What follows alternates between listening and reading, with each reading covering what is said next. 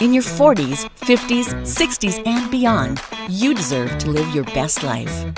Say goodbye to preconceived notions and let's shatter those stereotypes together. Get ready to own your vitality because age, well, that's just a number. Hey everybody, it's BJ. And Ruth. And we're back talking all things health and fitness. Thank you for joining us today. I just want to encourage you, if you haven't, please take a sec and give us a like for the video and subscribe to the channel. We are putting out regular content and more content as we go forward. We have some great guest hosts coming on, other co-hosts. We have some other content and material. So you want to make sure you don't miss anything. So go ahead and subscribe. That'll help us out as well. And so Ruth, guess what we're talking about today? I'm thinking we're talking about 5 muscle building mistakes that women can make in the gym. Yeah, 100%. That's where we're going today. And really, we're talking about as women age. As women age. And, right? and guys, keep watching because there's going to be some things like it's not just women. Right. But yeah. Yeah. For the guys that are watching, there's one of these that is so... so much of a guy thing. It's just like 100% guy thing. So I'm thinking of which one that is. I think I know. Yeah. So, however, just as a preface to where we're going, you know, I think it's important for women to understand that building muscle makes you stronger and makes you more shapely. Yeah. And makes you more confident.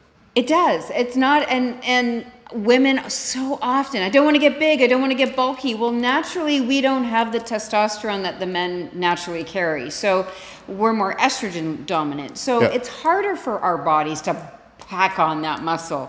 But just understand that it's just to be that fit body and to be it's lean and it's a beautiful look. Yeah.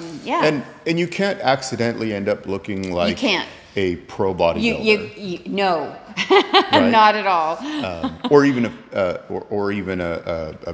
today, what is I guess they're called bikini models or physique models or whatever they are. If we're talking about a non-natural federation, you will, even in a natural one, you won't accidentally get that way. You don't accidentally get huge. Right. So, all right. So let's start with number 1 is not eating enough calories. Not eating enough calories. And if you think about it, you've often heard me say food is fuel. So put in the fuel. If you don't have anything to build on. And with that, you can break it down to calories. And what does that consist of? So not taking enough protein in. That's a big one. It's huge. Because not having enough calories doesn't just mean, oh, I should eat more. No, because the bag of chips is not equal to that, you know, putting in chicken or something like that. Or whatever, yeah. Whatever. Because what we're trying to focus on is you want to focus on putting your body in an anabolic state, a muscle building state. Muscle building state. So that it can respond to your time in the gym from the nutrition that you've given it. Yeah, and if you don't put enough nutrition in, you don't have anything to build on. Yeah, so that's a big one. And I think to add to that is also the importance of a quality post-workout meal. Yeah. Right? Because I think a lot of times the ladies will, maybe they can get to the gym at lunch or something, but they'll skip their lunch as a byproduct. They'll skip their lunch to get to the gym, and then they won't eat something afterwards. What you eat afterwards is so important. Yeah, hugely important. Or they won't eat the quality nutrition afterwards. Right. Right? Yeah. So super important. And that's, you know, we talk about it all the time. You cannot out-train a bad diet. You can't. Not possible. Right? And a bad diet could be a calorie deficient one. It could be an excessive calorie diet. Yeah. And it could be also a whole bunch of skewed macros. So you have too much, you're consuming too many carbs, you're consuming too much not enough fat. Protein, too much carbs. Yeah, whatever it might be. Yeah. And so you have to decide also in that, what does your nutrition plan look like? Yeah. Because you might say, well, I'm going to do paleo. Great. I'm going to do keto. Great. I'm going to do something more balanced. Great. You just have to figure out what's going to work for you and what you can commit to as a lifestyle. Yeah. Right? So, okay. Number 2, and this one is a classic one for guys also, is I'm going to just design my own workout. Which is great if you know what you're doing. And if you don't know what you're doing, yeah, don't do it. Yeah, and that's the big one, is if there's no expertise to design your own workout, do not DIY your own workout. No, if you understand the basic principles and the concepts, then you might want to try it on your own. But Yeah. I never did my first one on my own, ever. And here's the other part of that is you're going to be limited in your exercise choice if it's just based on your experience. That's but right. when you involve a coach or a trainer of some kind that can create a program for you, they're going to take you out of maybe your comfort zone. That there's an exercise I would not do, but I'm going to do it because it's in my program now. It's in my program. And it's strategically in my program, not just throwing a whole bunch of exercises in and hoping that something works. That's right. Right? So I think that's a really huge one, because the other part of that is correct form and technique. That's huge. Right? That's absolutely huge. So you want to make sure that you're using correct form and technique. And we've talked about avoiding injuries on this channel. And the thing is, the older that we get, the less wiggle room, how about, there is for our muscles, for our joints, and all of those things. And all of those things, yeah. Yeah, so, all right, so that's number 2. Number 3 is stress hormones are too high. Ooh, that dreaded cortisol. Right? and cortisol has a place, but not if it's up all the time. Up all the time. There are things that, me personally, I keep yoga into my world. I meditate. Sometimes it's just when things come at you and I'm feeling that, it's just breathe.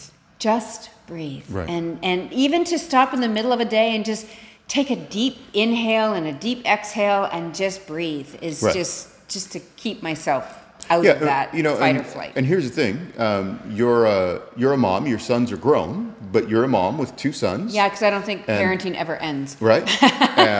And you have, you're a business owner. Yeah. You're an artist. Yeah. So you have a lot of things going on. I do. And it would be easy to become so stressed about everything. Yeah. That you're just kind of all over. Yeah.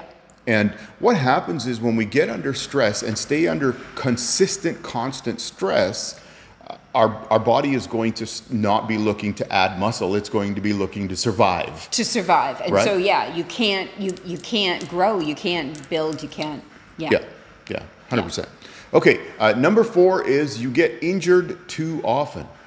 This is a byproduct of number 2, designing your own workout. And not having proper form. Yeah, because now it's different if you know what you're doing and you understand how everything works. However, if not, the chances of you getting injured because of incorrect form, incorrect weight selection, using exercises that just aren't good for your body and your body type. We're going to do an episode where we talk about exercises that probably you can leave as you age and have alternative exercises that are easier on joints and things like that. Yeah.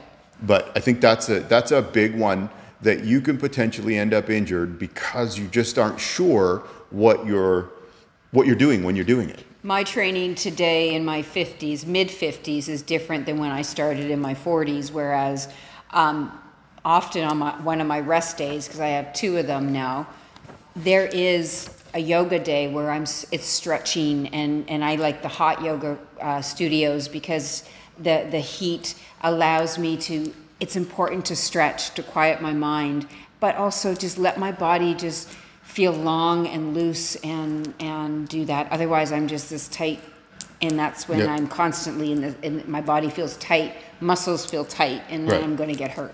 Sure. Yeah. And the last one, and I think this one applies to all of us, but can certainly apply for ladies as they're going back to the gym, or maybe they're figuring out where to put it in your schedule, in your day. You have family obligations, you have work obligations, all these things, is you're too impatient. Yeah. Everybody wants, they think step foot in the gym and, clock is ticking, I just want to see. And the outcome. Well, no, be patient. Just go through the process. And And we did a video talking about how much muscle can you expect to gain at different ages and based on your exercise experience and your muscle memory. So I'll put a link to that video, but you can certainly go and have a look at that and just see if that helps you at all for the ladies. But I think the big thing is it's all about consistency and patience. right? So consistency with the program, consistency, pardon me, with the nutrition plan, consistency with rest, and like we said, about taking time to not be stressed. And you might say, well, that's easier said than done. But no, it's not. It's you know what? It's something that we all have to do on purpose. Yeah. Right. Otherwise, it's never going to change. No. So. Exactly. Okay, so that's it. Those are 5 muscle building mistakes that specifically geared towards women in their 40s, 50s, 60s. You know, take a look. If there's something that applies for you, grab a hold of it and figure out, okay, how can I make some adjustments here? What can I do different? I think this would be great too, is if you have something that we haven't talked about that you say, you know, here's my biggest challenge when it comes to adding muscle, getting to the gym, these things, put it in the comments, because I think it's great to share with everybody, because everybody's going through something. Yeah. Right? Everybody's working through something to get to the gym and to do this lifestyle and to make it work for all of us. And, you know, somebody had said to me one time, you know, I just thought it was easier for you to do this stuff. And I had said to them, no, I've created habits and systems and discipline over years of doing it. Which is the lifestyle. You've created those habits, which is now incorporated into your lifestyle. But we all had to work through life to figure that out. So I think that'd be a great thing to share for everybody. So, so thank you again for joining us today. If you haven't, please give us a like and subscribe to the channel, and we'll see you next time. See ya.